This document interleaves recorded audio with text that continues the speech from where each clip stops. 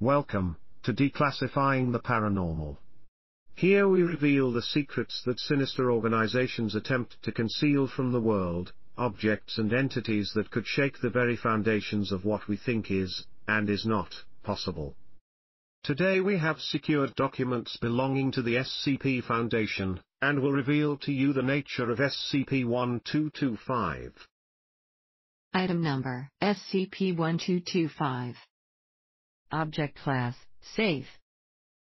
Special Containment Procedures. SCP-1225 is kept within its original packing, including styrofoam padding, in an isolated room measuring 15 meters by 15 meters by 15 meters at Site-37. SCP-1225 is kept in a locked stainless steel box on a concrete pedestal that is protected from the elements, in a 25 meters by 25 meters roofless containment area open to the air in at least a 180-degree arc. Unless part of an experiment, no sealed or closed containers are allowed within the containment area, including pockets in clothing and end caps on pens. Personnel should spend no more than 60 minutes per 24-hour period within the containment area.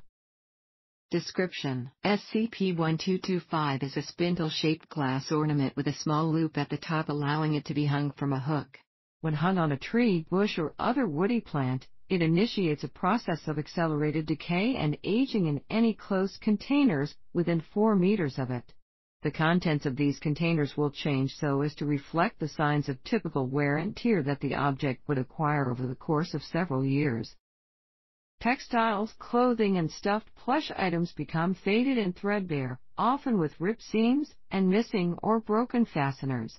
Solid-state metal, plastic, or glass objects will display chips, cracks, scratches, and heavy corrosion similar to acid burns.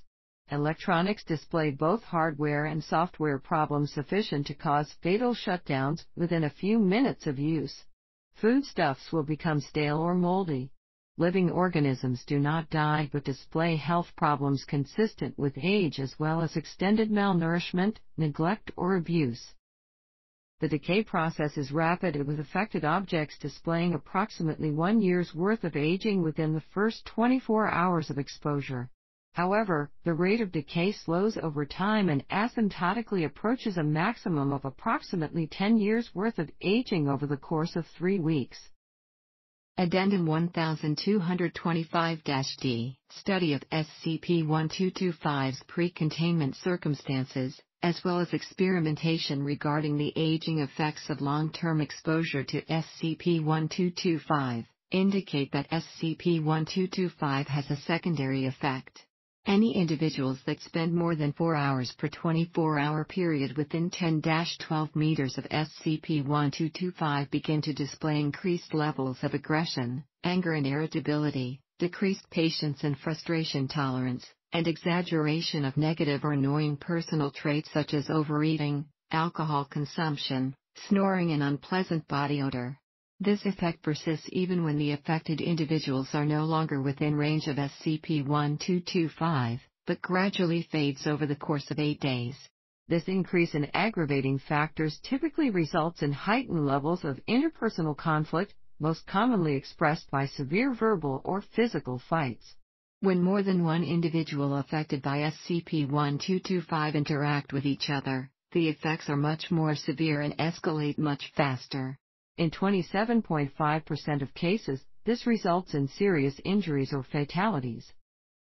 Addendum 1225-H. Due to a statistically abnormal amount of equipment failure, structural decay and interpersonal conflicts requiring administrative action at Site-37, more in-depth studies were performed on SCP-1225.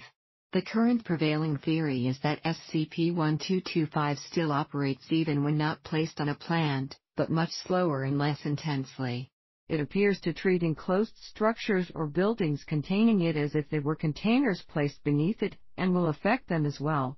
Whether or not the containing structure includes a roof, trellis or other overhead cover appears to most strongly determine whether or not SCP-1225 will affect the structure.